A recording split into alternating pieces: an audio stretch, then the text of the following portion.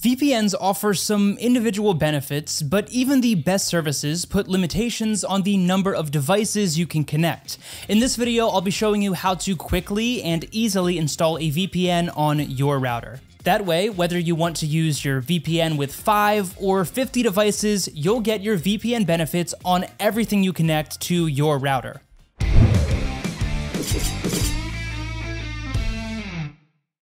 For this video, I'm using an ASUS router, but the procedure will be similar for all other routers as well. Also, I'm using ExpressVPN for this video because it's fast, secure, and easy to install onto your router. To learn more about it, feel free to check out our full ExpressVPN review, linked down in the description box below. And you'll also find a discount code down there if you want to save some money as well. Alright, here we go. The first step is to get a VPN, and as I've already said, I'm using ExpressVPN for this tutorial, but signing up won't be drastically different for any other popular VPN service. For me, I just needed to click the Get ExpressVPN button, choose a plan, enter my payment details, and come up with a username and password.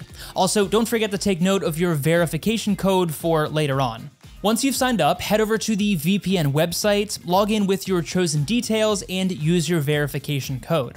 Now, at this point, you'll be given a list of platforms that you can install your VPN on, and ExpressVPN works with basically every popular platform. We want to choose the manual configuration option for our router. We're going with a manual setup here because it'll show you how to set it up with any compatible router. Don't worry, it is not as complicated as it sounds, and it doesn't require any manual labor. Once you've clicked through to the next screen, you'll see a couple of options. Here you can see two protocol options, which are OpenVPN and L2TP. First, let's select OpenVPN. In short, OpenVPN is more secure, while L2TP is faster for streaming, for example, and you'll want to go with LT2P for that purpose. And don't worry, I'll show you that option a little bit later in the video. But first, OpenVPN. Once you click OpenVPN, take note of the username and password, and you will need this later on in the video as well. Below, you'll see a list of available servers, and you can choose whichever server you want, but for the sake of this tutorial, I'm using a US server based in Dallas, Texas. When you click the server, you'll get a file that you'll need a little bit later as well, so make sure to save this somewhere that is easy to find.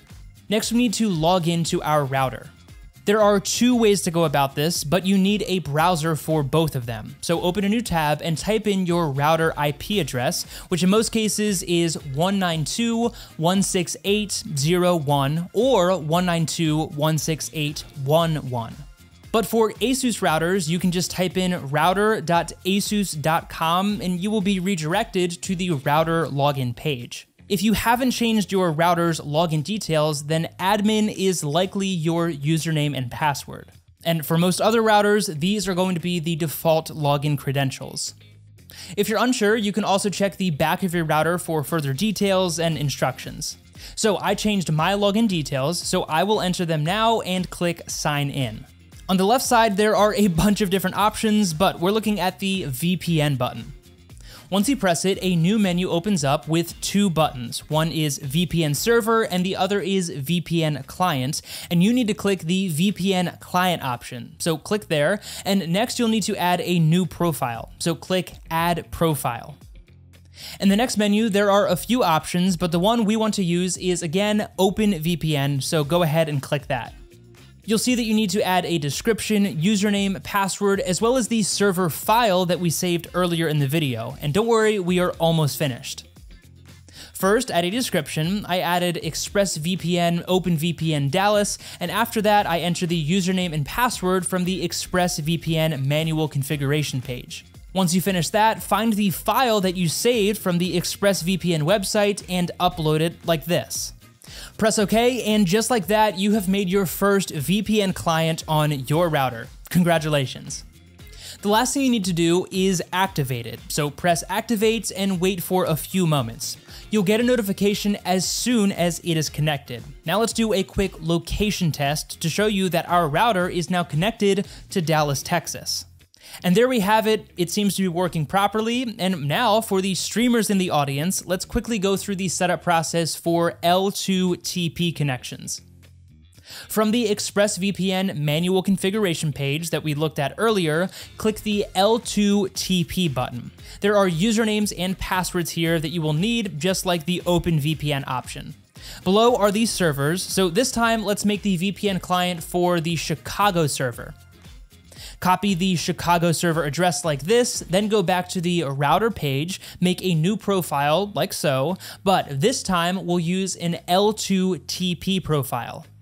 Similar to before, add a description, the Chicago server address, username, and password. Then press OK, and we've made another VPN client profile on your router. Not so hard after all, right? After that, deactivate your OpenVPN connection if you still have it activated, and activate your newly created L2TP profile. Wait just a moment, just like we did before, and you'll see a connection is now active. Let's check it again, and now you can see we are connected to Chicago, and we're using the L2TP protocol. So let's run a quick streaming test. Open a tab with Netflix, for example, sign in, and let's stream something.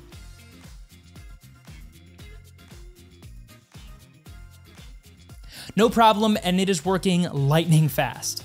So that's it. You can use this method with pretty much any router that has VPN options, and your router's menu might be slightly different, but the details that you need are basically the same.